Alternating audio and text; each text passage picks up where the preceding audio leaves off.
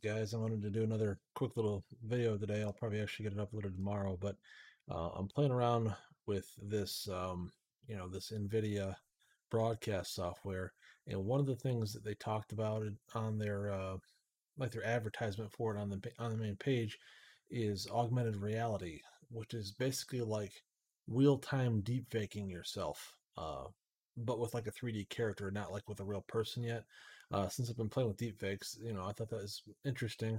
That maybe, I don't know how to do it, of course, yet, and maybe it's not possible or whatever. But if I could take some of the the AI models that have made, like Arnold Schwarzenegger, of course, again, and import that model somehow using this RTX software onto my face, to like real time deepfake myself.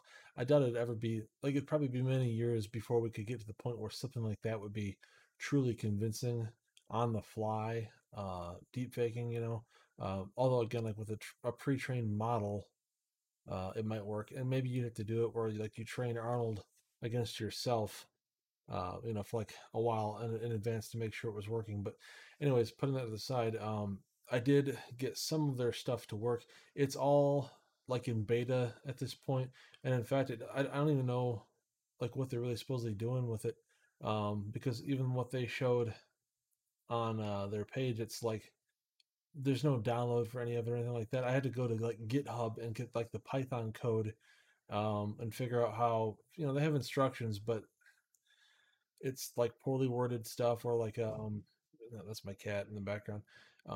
Maybe I'm probably just dumb and can't read. That's certainly possible. But I did finally get it to work after a couple of hours of screwing around with it and trying to find downloads. But basically, all it can do right now is apply a mesh to my face. You see the box around my head right now. So like that's face tracking that it can do. And what I'll do here is I'll show you guys the other features. So there's just face tracking. There's this is like plotting an axis of your face. You can see it's got like I think it's 36 or some odd points. I forget the number of points, but maybe it's 68, whatever. I'd have to look it up again, but whatever. Like you can see, um, it's plotting the eyebrows, the eyes, and all these things. So like anything you want to apply a mask to on a 3D plane, it's doing that.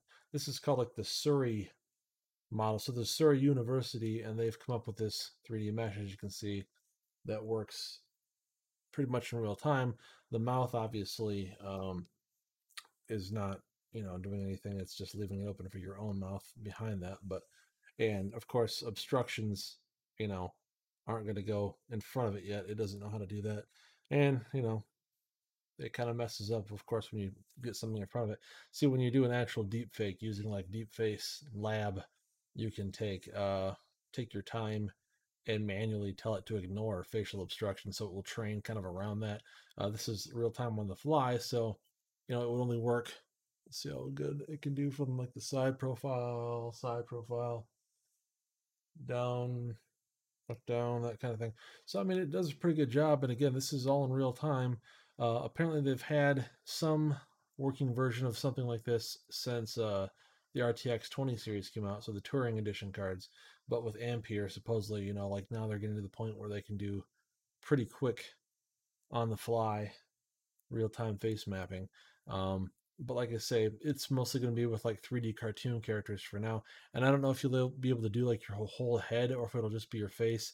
If it's just your face like this, I don't know how well that'll blend in. It'll probably look kind of silly. But for fun, like if you're streaming and you wanted to play as like you wanted to stream but be a different character than yourself, a 3D character, but have it talk as you talk and have the face move, uh, in a realistic method, by the a realistic way, and keeping pace with what you're doing. You can see it definitely seems to keep track of me pretty well. I'm doing this again. I have a Logitech Brio 4K camera, but I think I'm gonna have it set at 1080p, 60 frames a second. I think if you set it to 30, it would probably be a little choppier. So, anyways, I thought you guys would find that interesting. It did take me a very long time to get it to work, and again, it's like it currently doesn't actually plug into anything to be useful outside of just playing with it. If I can get some way to apply a texture to it, because supposedly you can. Um, Again, the Surrey University that made this mesh, there's like a higher resolution version of it, and then you can also get a texture for it if you send a request to them. So I did do that, and we'll see. Um, Maybe there's may be nobody monitoring that inbox for all I know, or it could take them a year before they see my request, by which time I'll have forgotten about this and won't care. But hopefully they'll get back to me. It says that they usually respond within like a week, according to their site. So see what happens. Be kind of cool if I can get that to work, and then apply, like I said, legit texture of some kind of the face and see how accurately that moves as I move. Because currently deepfakes are all done after the fact. You take an existing video and then you import the trained model of the character onto it, and then that the final video looks pretty convincing, but it's not live. None of it's real time. It's all after the fact. You take something that may have just happened, and you might be able to fairly quickly make a deep fake. Like with some of them I've done, I can do them in like a couple of hours, and they're somewhat convincing at that point. They need a few days at least to at least kind of get good, but even fairly quickly you can do it. But you figure in the future, there's a movie Running Man. Maybe some of you guys have seen that with Arnold Schwarzenegger. That's where I got some of my footage for some of my deepfakes. And in that movie, there's at least one or two scenes where they use this facial mapping technology to make it look like Arnold is fighting with Jesse Ventura in this like battle pit where they kill each other, get in a fight. And supposedly, well, I guess I won't spoil it for you, even though it's a really old movie, but one of the characters dies, uh, but it's not really who it appears to be because they've just face mapped on him. And I think that's where this kind of thing is going, is that you're going to one day, you can already not really trust what the news tells you about a lot of stuff. You're going to watch what appears to be somebody saying something that they never said that, because they're getting the AI down for voice pretty well too. It's not super convincing yet, not as good as like the deep fakes for this kind of thing. But you figure, people like myself or people more skilled than I am at doing impersonations are going to be able to take something like this, and they're going to be able to be very convincing on camera that they are somebody else. And so it's going to be an interesting future. I'd say in another 5 to 10 years, assuming we still have GPUs at that point, how the market is, but assuming GPUs continue to advance at roughly the pace they've been going, stuff like this will be no sweat. In like 5, 10 years, you'll be having real time deepfake people appearing on TV or in movies.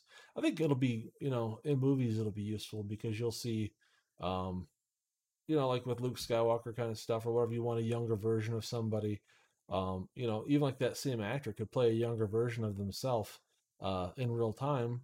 And, their voice is already correct. All you have to do is like with, I think it was Samuel Jackson was with Brie Larson in what is it? Whatever the fuck her name is. Marvel's Avengers. I can't stand. I don't like Brie Larson.